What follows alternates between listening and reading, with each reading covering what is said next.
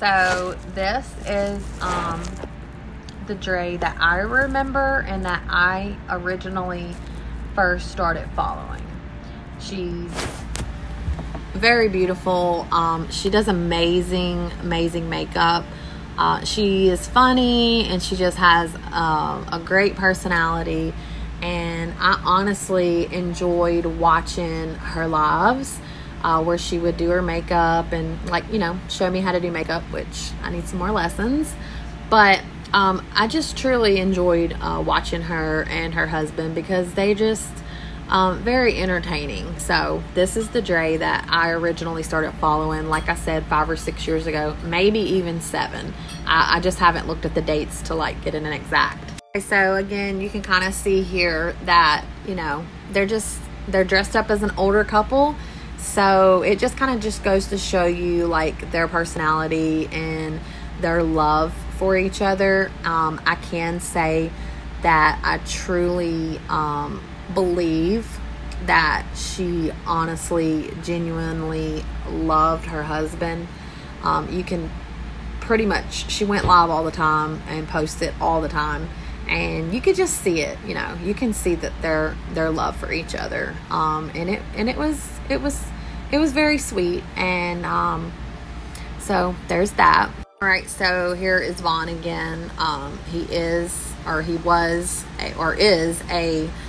U.S. Marine. I do not know if he ever, you know, was in active combat or anything like that. I had some people ask me that question. I didn't keep up with him as much as I kind of watched her, because mostly he was in the lives, but you would see a whole lot about her, and I didn't ever really dig that far into anything about his Marine life. That's kind of like new stuff that I learned about now, so I don't know a whole lot about that. As I was doing some digging, it looks like around, you know, in 2016, he was actually admitted into the hospital. I did see a post, and the post stated that people were asking him like what happened or what was wrong, and he didn't want to go into details during that time. I also seen a post where his mother actually commented on the post and telling him that she loves him and things like that, and he was responding. So to me, that's like in 2016, and the posts are still there, and he obviously had some type of relationship, you know, with his mom. It ain't like she was non-existent or anything. And then you can actually see, you know, he was in contact with like his sister. You know, they talked. So again, during this time, I did not pay a whole lot of attention to him because it was mostly about Dre, because it was her social media, and it was, you know, all pretty much about her stuff and her makeup and things like that. So I didn't really do a whole lot of paying attention or focusing on him until now. Okay, so this is the time that she started selling her paparazzi. I don't know the year. I don't know the date. I do know that when she started selling her paparazzi, I kind of didn't really watch the whole lives anymore. I would kind of see them like hit and miss, but my Facebook page was like full of everybody at this point selling paparazzi. So I just kind of really, you know, didn't really watch it a whole lot. But as you can see, like, this is obviously during a time frame when the two of them had decided on their lifestyle change, and they're, of course, had like weight loss journey. I did start to notice at some point, of course, scrolling on my Facebook, that she was into selling the special like herbs and like teas and different things like that. Again, because that just wasn't something that I was really into, I really just kind of didn't watch a whole lot about it. And then a lot of times I would scroll and I would see them like in the kitchen and cooking, and every now and then I would kind of pop up in there because I was kind of like, well, wonder what they're making, you know, and just kind of like curious. It didn't seem like any kind of food that I was like necessarily that interested in, because I like vegetables, I like fruits and things like that, but I like my meats and things. So I just noticed the changes and things like that around that time, and that's probably been like a year or two ago. So that's pretty much where it has me at as of today. I know like 2 years ago, they decided to do this lifestyle change, alkaline vegan. Again, like, people eat vegan and they're fine. I have not done a lot of research on alkaline vegan. I don't really know a whole lot about vegan at all, so I can't really say anything on that type of lifestyle and the eating. I do know that I thought, well, wow, that's kind of great, because, you know, I seen the weight loss like on her and how good she looked. I mean, she looked amazing before, and it was just like, oh wow, you know, like I seen the changes. I never thought anything negative or bad against that.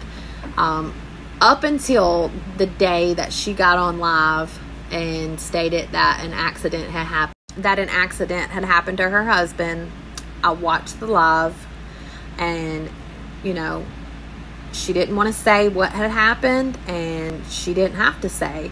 I respected her for that, because she didn't have to put that out there. That was personal at that moment, you know. She did state that it had happened like 2 weeks ago. I didn't get the date until now, which was obviously May the 23rd of 2022. At this point, again, she still never told us what happened. She just said that he had a head injury. So she did go on to tell us his condition, being in the hospital. She told us what the doctors had kind of suggested to her on what she should do. She just stated that that's not what she was going to accept. And me, as a believer as well, I wouldn't eat. And she just basically was asking everybody to not give her any kind of negative energy, because that's not what she needed at this time in her life. She didn't really want to be sad, because she wanted to be strong for him. And I can understand that. You know, she has to maintain her life, like with her kids as a mother and as a wife. So she was basically like, you know, she couldn't have time to be sad, even though she was hurt. But she just was trying to keep her faith strong and praying and asking God for, you know, a miracle, and that he would come up out of this. So anyways, time goes by. Of course, I was heartbroken for her. Then I had noticed that she was on TikTok, and then she was, you know, going, giving updates like with his videos of him in the hospital and things like that. I noticed that there was getting a lot of views, and she would give her little updates and things like that on Facebook. So I would kind of pop in and out over there, just kind of checking on him and on the situation. A few weeks goes by, and before too long, it's like I start noticing these group pages, and they're like saying, you know, like justice for Vaughn and things like that. So I start to kind of look into it, and that's like why we're here now. Of course, I'm still looking into it. We all are, at this point. So at this point, there's so much speculation, accusations. There's so many people that are commenting on it and involved in it and following it. And, you know, these group pages got together because they wanted to see something happen, and that's exactly what happened. I mean, it worked. So here we are. People actually reached out to the hospitals. They've spoken with his mom, you know, his mom and them. I know that the dad was, I watched the live. She wasn't allowing him to come to the hospital. I don't think that's right. So there's, at this point, there's still a lot, and we're still looking into it, and it's like unraveling like so fast. And I just want to